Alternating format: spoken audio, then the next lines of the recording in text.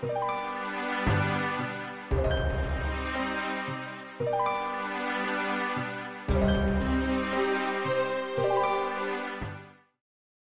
name is Vannaka and this is Slayer Drop Locked. The idea is simple. I can only obtain items by killing monsters on a Slayer task. This also means I cannot trade with any shops or pick up item spawns. For a full list of the rules and restrictions, check out the description of the video. Are you ready? Let's begin! Seaweed. You can find it in so many places. Item spawns near the coast, sold in shops. It's an item nobody really cares for because it's so easy to obtain. But on a Slayer Drop Locked account, it needs to be obtained on a Slayer task first.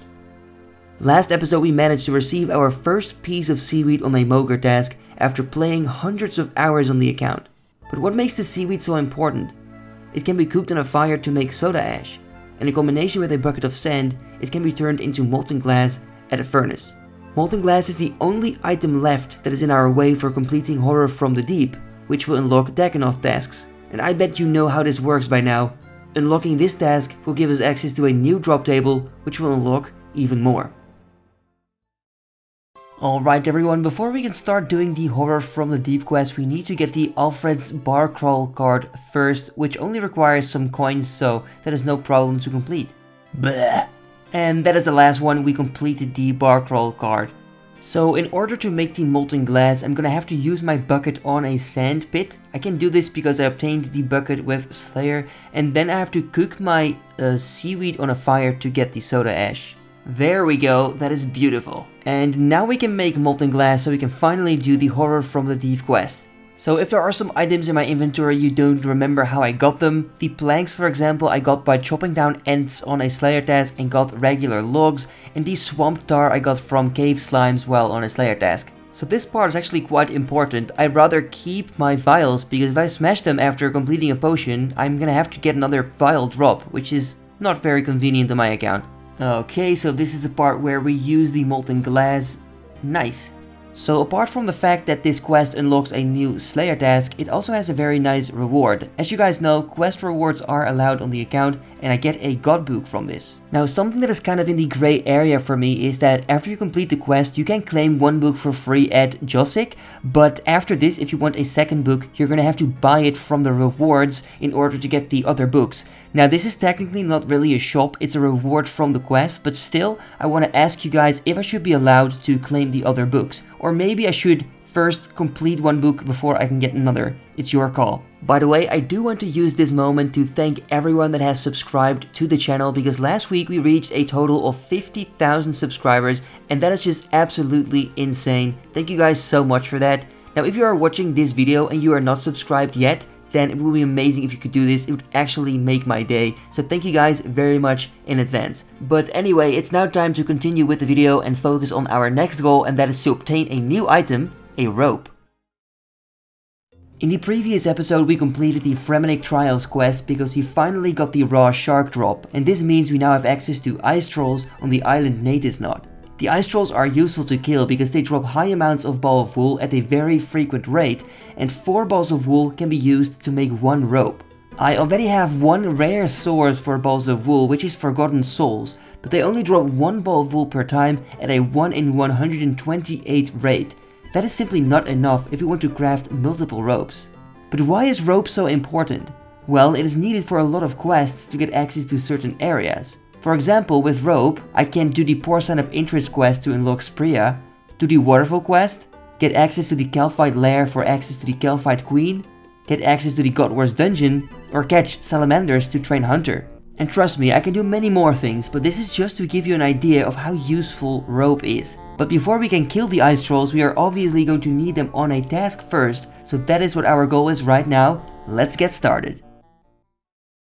Slayer Master Cheldar assigns trolls pretty often, so let's give that a try. And the first task that we get is Fire Giants. So yeah, of course I already have the Rune Scimitar, but it's always nice to have a second one. There we go, finally the second Rune Scimitar on the account.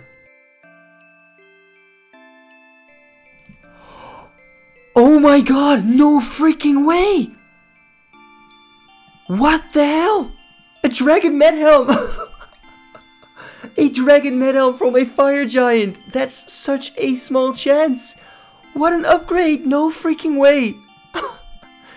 So this is a real coincidence, but just after getting the Dragon Med Helm drop, there was a new update for gear rebalancing, and the Dragon Med Helm is now actually a valid option for training range. And there we go, the final kill of the task. We can finally get a new one at Chaldar. Well, what do we have here? 114 basilisks. I honestly really like this task because they drop a lot of nature runes and they are super useful on my account. And there is a nice magic upgrade with a mystic hat. That's the first good magic helmet that we got. Sick. Of course, we get it back to back. Oh my goodness, that's a 1 in 512 drop.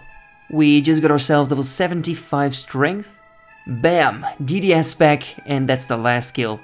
No way, that was so much faster than I expected. 127 trolls, that is amazing. We can finally go for the Ball of Wool drop. Whee! So in order to get to the Nadisnod Island, I have to start the Fremenic Isles quest. And for the first part of the quest, I need a tuna and some coal. That is no problem. I got the tuna from a brimstone chest and the coal from several monsters on a Slayer task. I don't even have to fix the bridge, I can just simply go over this first one. And the nice thing about these trolls is that they are in battle with all these Fremenic honor guards all the time, so I can just kill them from a distance without being hit. Before having access to this place, it was so hard to get seaweed, and look at that, 7 noted seaweed in 1 drop. And there's a Runekite shield, thank you very much. They are literally teasing me with drops I don't need anymore, but still, I love it. Let's go, the first Ball of Wool drop, look at that, 33 in 1 drop, that is just unbelievable. Wow, I can make so many rope out of this now, and so many quests can be unlocked, this is amazing. I'm so hyped. We just got ourselves an adamant full helm, and this is more useful than it looks, because this means I have the full helm, plate body and plate legs now, and that means I can use these to animate armor if I want to go for a defender in the future, so pretty exciting. And there we go, we got ourselves a range level to 74. Oh yeah, 40 more balls of wool. Thank you. Okay, so this is the final kill. There we go, completed the task. And this is great because now we can finally use these balls of wool to make some rope and complete some quests. So this is not really the first quest I had in mind when I got the first ball of wool drop, but I might as well complete it now anyway. There we go, Sheep Shearer is now complete. Cool. So here we are, finally the moment we have all been waiting for. I can turn my balls of wool into rope. And we're gonna do this at Ned, his rope shop. And even though I cannot trade Ned, because that is against the rules, I can talk to him and then this will become a service. I can give my balls of wool and he will give me a rope in return. That's the same thing as bringing a cowhide to a tanner or bringing logs to the sawmill. Now, even though this method is completely allowed, I am going to drop my first rope that I obtained from Ned. And the reason for this is simple. At the beginning of the series, I was forced to borrow 1 rope because I needed this to access the Lumbridge Slayer cave. Otherwise, my account was never able to progress. So I'm paying back for that now by dropping the rope, and the second rope I can actually keep for myself. So, now that we finally have rope, it's time to complete the first quest, which is going to be a Porcine of Interest, and this will unlock a new Slayer monster and also a new Slayer master, so that's quite exciting. Use the rope on the strange hole, and now we can enter the dungeon. Alright, kill this dude. There we go. That was pretty easy. So by completing this quest, I now got access to a new Slayer monster, the Sourhogs, and a new Slayer master, Spria. And even though Spria gives the same assignments as Turiel, it's a very nice location to get my tasks from, so it's nice to have that unlocked now. The next quest on the list is the Waterfall quest, and I'm gonna be honest, this feels really weird, because this is usually the first thing people do when they start a new account, do the Waterfall quest, but I couldn't do that because I had no rope, but now I finally have one, so it's gonna feel really good to complete this one. Yay! And there it is, the Waterfall quest is now completed. We also got 2 diamonds, 2 gold bars, and 40 mithril seeds. Who knows, might be useful in the future. Okay then, it is time to go to Konar for some more Slayer tasks. And today we get 134 Dagannoth. Look at that, that's actually super interesting. This is the first time we're gonna do this task, so that means we're gonna go and unlock some nice items. But first, let's buy some more arrows. Oh my days, we just unlocked ourselves a second fishing tool. We got a harpoon now next to the fishing net that we got. And there, another one, a lobster pot. This is a requirement for Dragon Slayer, and I can also catch dark crabs later on, and of course lobsters, but everyone knows that. And we got another one, Ancient Shard, and you love to see it, a medium clue scroll, nice. Ouch. Thank you, I guess? Okay, so that is the final kill of the task. We got some nice fishing upgrades in this task. I'm super happy with that. So the Arceus spellbook has this nice respawn teleport spell, but right now it will bring me to Lumbridge, and I want it to be to Falador, so I'm gonna have to complete some quests in order to change my respawn point. My potion! That is the Black Knight Fortress completed, awesome. And the next quest we have to complete is Recruitment Drive, but for this I have to be a girl, so yeah. Bling! So we managed to complete the quest. It is not that hard. We got the Initiate Helmet, which is a reward from the quest directly, so I can keep that. But the others I have to buy in a shop, so I don't think that should be allowed on the account, but let me know what you guys think. Time for a new task. And we get jellies. That's a very nice task. Good for clues, good for alcohols. I'm happy with that. Hey, it's been a while, but we got another Brimstone Key. Level 73 hit points, awesome. Oh wow, another one in just a couple more kills, nice. Okay, back-to-back Brimstone Keys. There we go, nice elk. Honestly, getting emeralds from Flippa and Tilt is amazing. That's 5 rings of dueling. Thank you. Alright guys, big level alert. We got ourselves level 70 Slayer. That means we've now unlocked Kurask. I can't wait to get these as my task. They are great money makers and have great drops overall. And there it is, level 75 range. We can now equip a blowpipe and twisted bow, but it's gonna take a while before we get our hands on this. Brimstone Key number 4. Look at that, that's the most I've had in one task. I forgot to record the final kill, but we are now done with the task, so let's go back to Konar. 1, 2, 3, 4. Okay, once again Daganov, not too bad, let's do it. Okay, so I want to see what my max prayer bonus is, and for this I'm going to make a holy symbol. I have a silver bar, a holy mold, a ball of wool, and I can access the prayer guild, so we can make that. Craft the symbol, attach the ball of wool, and bless my star please, thank you very much. It's been a while since I've done this, but I'm actually cooking some raw bear meat. The second kill and we get a Brimstone Key already. Oh man, I love this so much. It is raining Brimstone Keys in this episode, holy moly. Hey, this is one of the drops I was looking for, raw sardine. I can use this to complete Gertrude's cat, nice. This is nice, we got another tooth, half of a key drop, that means we can make another crystal key. Konar, I love you. And bam, task completed. It is time to open more Brimstone chests, and the first one is rubies, nice for crafting XP. The next one is Snapdragon Seeds, not that great for the account. And then third we got 2 rune full helms, I guess these are alchables. Okay, got a troll task, not that great, but of course we will do it. I am so happy that we talked to the mountain guide before, because now I can simply quick travel to the trolls. Nice.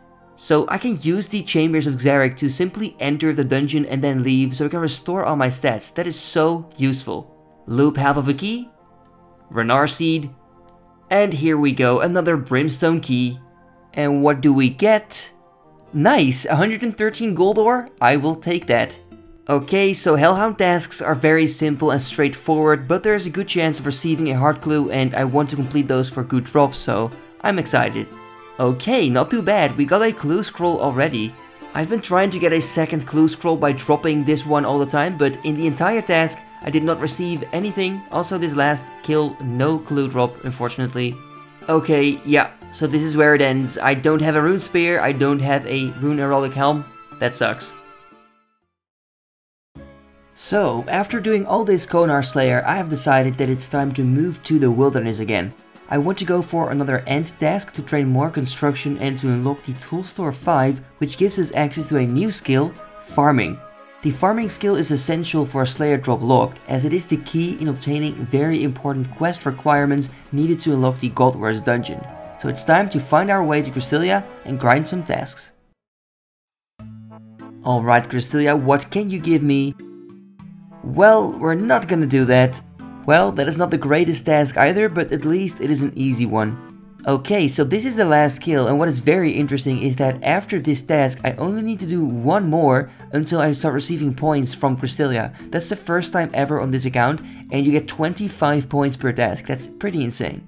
Greater Demons is not the best task, but I kinda like it because I can AFK there with unlimited prayer. 76 strength, awesome. Ooh, there we go, we got a hard clue. That's always super exciting, especially on this account. But of course that is only if I can complete it, and I can't because I don't have access to fairy rings. That sucks, but bye bye clue. Just after the clue drop I get a Larian's Key. That is a very nice drop. So we got ourselves another clue, and this one I can actually do, so let's give it a try I guess. So I've looked at your feedback and I've decided to allow picking up items from clue wizards, but I can only do it once per step because you can't technically farm these wizards, and that is something I don't want to do. My friends, it is time for hard clue number 5. What will it be? To be completely honest, that is not the best. I already unlocked the rune axe and the rest is just average.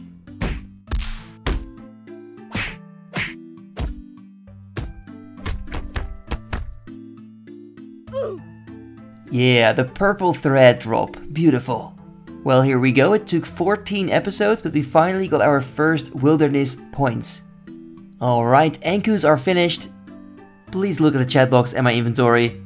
I got a Larian's Key from a Scorpion. That is so rare. Just got ourselves a hit points level to 74. Honestly, this way it's really easy to collect Slayer points, man. Another 25. So we got Anku again, but I don't want to do that once again, so this time we're gonna skip it. Okay, we're gonna skip this too. This task is boring but easy, so we're gonna do it. Best clue award ever. And there is another task completed. Normally I love Hellhounds, but in the wilderness I don't know. Once again boring, but doable. Yay! Ooh, it's been a while, but we got Chaos Druids again. That's a nice task. So I wish I had a live reaction on this, but I had my mic off on accident, so I'll just tell you guys what happened. I was gonna go for my last kill for a new Slayer level. I was ready to record that, and just before that I got killed by this PKer. So after that I decided to, of course, go back, pick up the stuff that I was able to pick up, and continue the kills again, and then this happened. I got my first piece of the Elder Druid set. Oh my god, I wish I had a live reaction on this, but I was so incredibly happy. Oh man, that's so awesome. There we go, another Larian's Key. And there is the final kill of the task. No thank you, Cresselia. But that sounds more like it. Revenants. Ooh, Battle Staff. Okay, so that's the end of the task. We did not receive any other drops, but I'm happy we got some quick and easy points. That's another task done. And there we go, level 77 strength. Wow, we're getting close to 80 already. Zombie task completed. Spider task completed. Once again, we did not receive anything at the Revenants, but oh well. Once more, Dark Warriors. Hey, Slayer enchantment number 9. Just look at our Slayer points, that is 641. Skip. Skip. Yip yip. I just got back to back weapon poison drops. I mean, it doesn't mean anything, but still, I wanted to show that in the video. That is delicious, a Larian's Key once again. Alright guys, I got 4 Larian's Keys, let's see what kind of loot we can get. The first one, we got iron ore, that is very nice actually. And gold ore, also perfect for the account. Magic locks are not that useful yet. And we get coal, that is just great. These 4 keys are actually perfect. Only the magic logs I can't really use yet, but later it will be very nice. Just look at all these beautiful resources. We got so many iron ore and coal and gold ore and so much more. It is raining revenants, man. Oh my goodness. I already have this one, but still, man. Receiving another Dragon Medhelm, it's such a rare drop. And there is another bracelet, nice, a good alchable for the account. A Revenant Cave teleport is not that useful for my account, but still, I'll take it. Wow. That's the first time I get this drop on the account, but I can't really do much with it yet. And yes, we finished another spider task, nice, 20 in a row, so that's 125 points. Skip, skip, skibbity, skip. Boom! Finally we got the ends. It's only 36, but I think that should be enough to get the construction level that I want. I am freaking hyped. Alright, so I've tried different axes now to see if that changes the amount of logs I get or the type of logs, and I think that once I hit level 46 woodcutting I stop receiving regular logs, so I really have to be careful. Well, there it is. It was inevitable. We're 46. This will probably stop us from receiving regular logs, but on the other hand, I will receive maple logs and willow logs now, I guess. So these are all the logs that we got now. We cannot use them all for construction, but some of them I can use later for fletching and fire making once we get there. But now it's time to train construction with all the planks that we have, and we're gonna make some new ones. Alright, so I'm alching all these items. I'm not level 55 magic yet, but I'm using a magic potion that I got from Dr. Jekyll before, so that's a great way for me to do that now. And it will make me enough money so I can make all these planks and then train my construction, finally. And there we go, make some plankies. Level 46 construction, level 50 construction. And there it finally is, level 54. I actually need 55, but I can boost it by +1 in my house, so that's gonna be no problem at all. Let's drink this tea for level 55 construction, and then it's time to make the tool store 5, so we can finally unlock a new skill, farming. This feels so great. So farming is a skill that I will talk about in more detail at a later time, because there are a lot of things that I can unlock with the skill. But what is important to know for now is that I need farming to unlock the Godwar's dungeon, because I have to brew my own Asgardian ale, and I can do this with farming ingredients. And before this tool store, I was not able to train farming, so I was not able to make this Asgardian ale to complete the Death Plateau quest. But that is all for today's video. I hope you guys enjoyed. If you did, make sure to subscribe to the channel. I will do my very best to keep uploading videos about Slayer Droplog, and I have much more in mind. So once again, I want to thank you all so much for watching, and I will see you next time. Bye bye.